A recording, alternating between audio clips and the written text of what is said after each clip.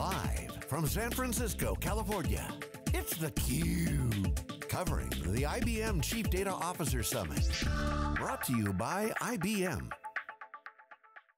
Hi everybody, welcome back to theCUBE's coverage of the IBM Chief Data Officer event. We're here at Fisherman's Wharf in San Francisco at the Centric Hyatt Hotel. This is the 10th anniversary of IBM's Chief Data Officer Summits. They do, in the recent years anyway, they do one in San Francisco and one in Boston each year, and theCUBE has covered a number of them. I think this is our 8th CDO conference. I'm Dave Vellante, and theCUBE, we like to go out, especially to events like this that are intimate. There's about 140 Chief Data Officers here. We've had the Chief Data Officer from AstraZeneca on, even though he doesn't take that title. We've got a panel coming up later on in the day.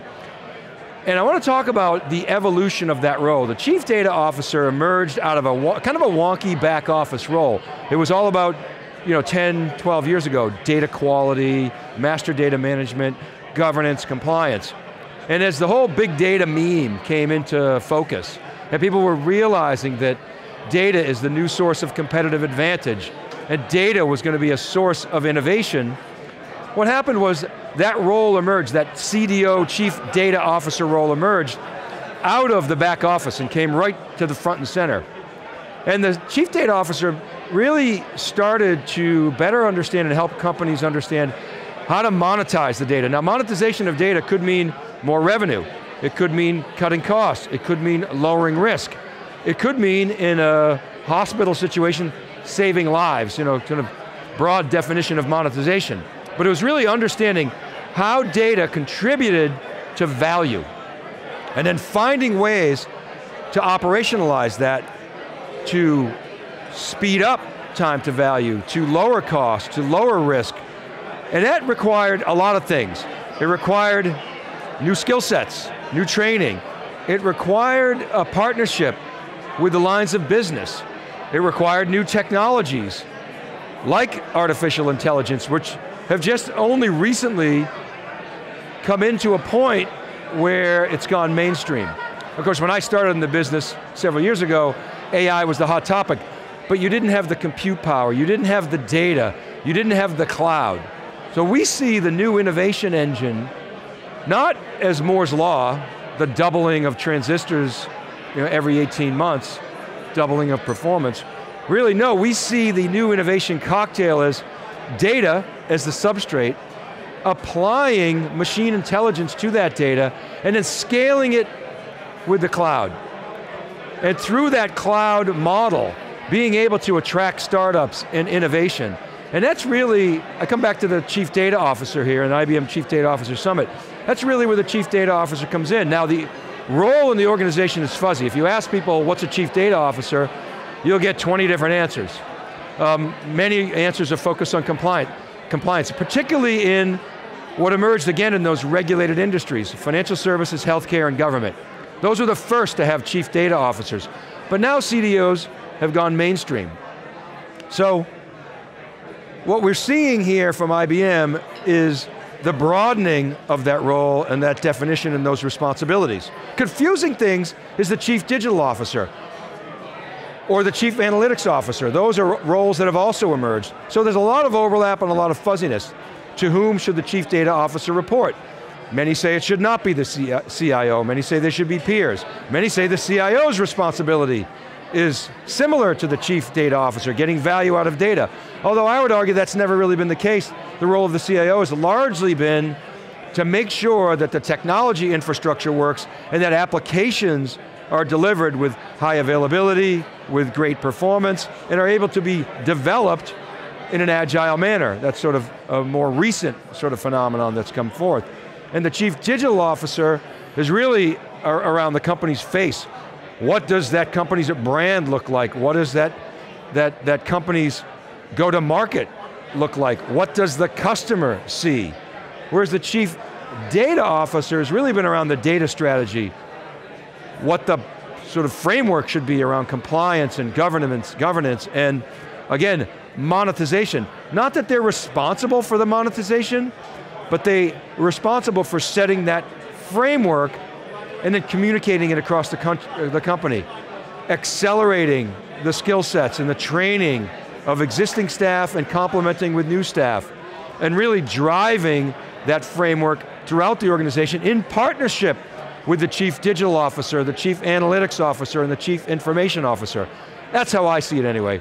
Martin Schroeder, the senior vice president of IBM, came on today with Inderpal Bhandari, who is the chief data officer of IBM, global chief data officer.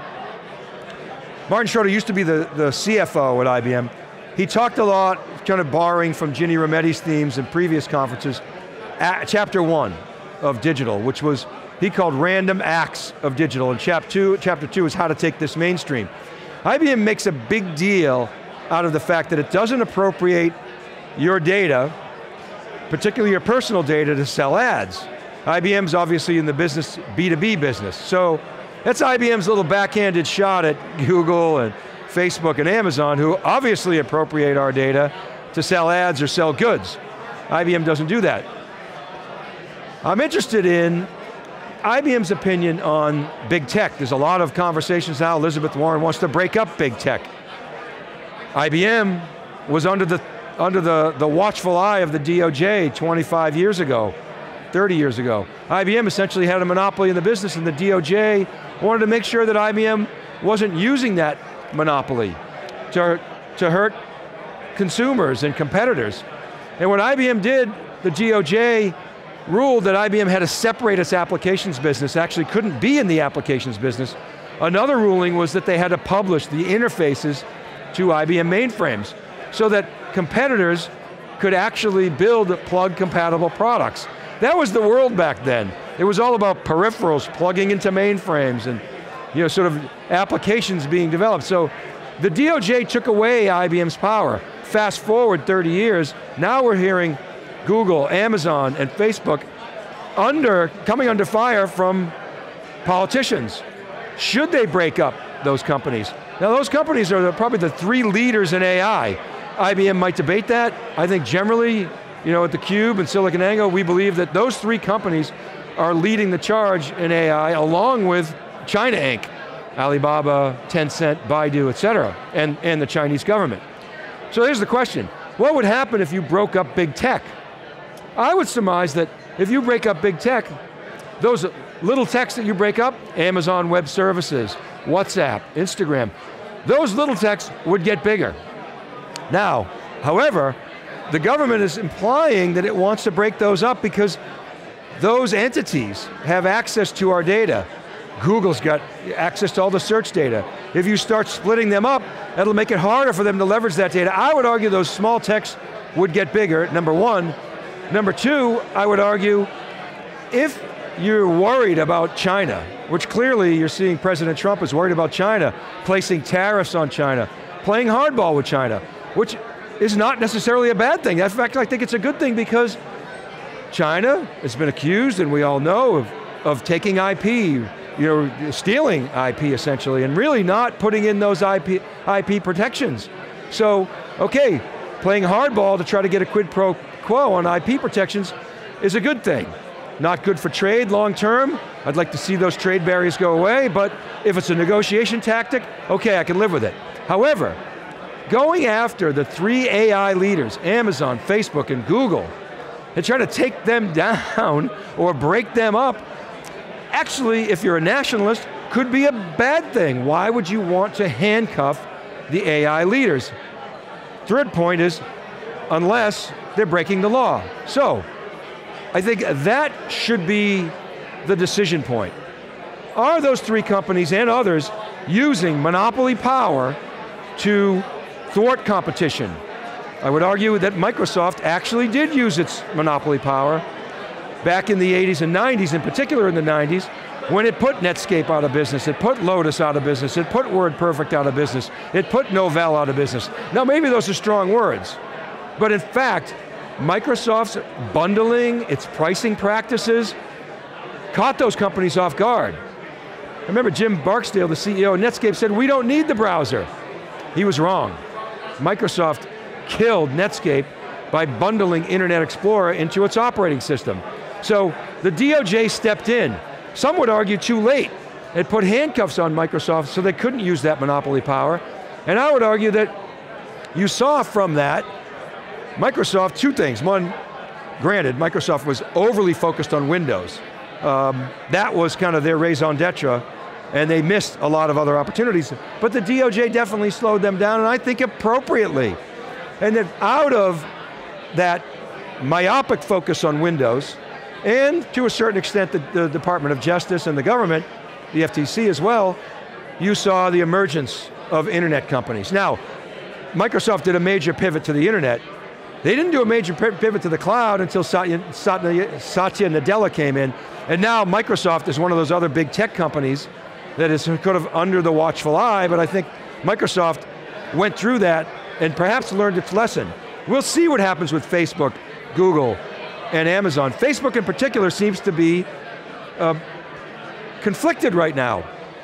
Should we take down a video that has somewhat fake news implications, or is a deep hack? Or should we just dial down? We saw this recently with Facebook. They dialed down the promotion. So you almost see Facebook trying to have its cake and eat it too, which personally, I don't think that's the right approach. I think Facebook either has to say, damn the torpedoes, it's open content, we're going to promote it, or do the right thing and take those videos down, those fake news videos. It can't have it both ways. So Facebook seems to be somewhat conflicted. They are probably under the most scrutiny now, as well as Google, who's putting forth, who's being accused anyway, certainly we've seen this in the EU, of promoting its own ads over its competitors' ads. So people are going to be watching that, and of course Amazon just having too much power. Having too much power is not necessarily an indication of abusing monopoly power, but the government is watching. So that bears watching. theCUBE is going to be covering that. We'll be here all day covering the IBM CDO event. I'm Dave Vellante, you're watching theCUBE, hashtag IBM CDO, DM us or tweet us at theCUBE. I'm at Dave Vellante. Keep it right there, we'll be right back right after this short break.